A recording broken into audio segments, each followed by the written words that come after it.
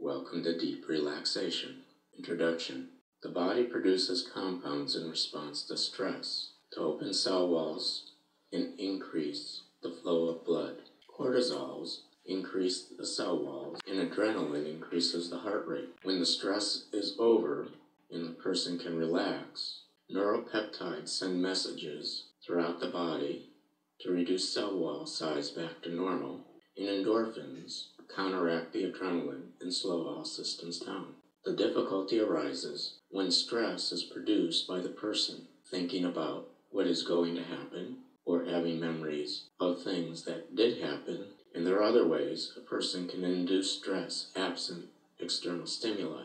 Deep relaxation initiates the flow of endorphins and neuropeptide messages. There is no distinction between mind and body.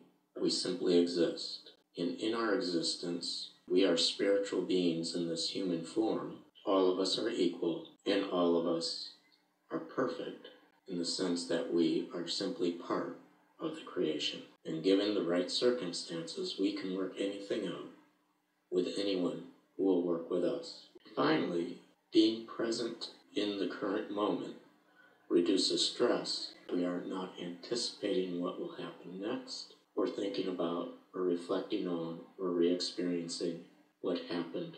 The focus on now, the current moment, reduces stress because at this moment, we know profoundly we are safe.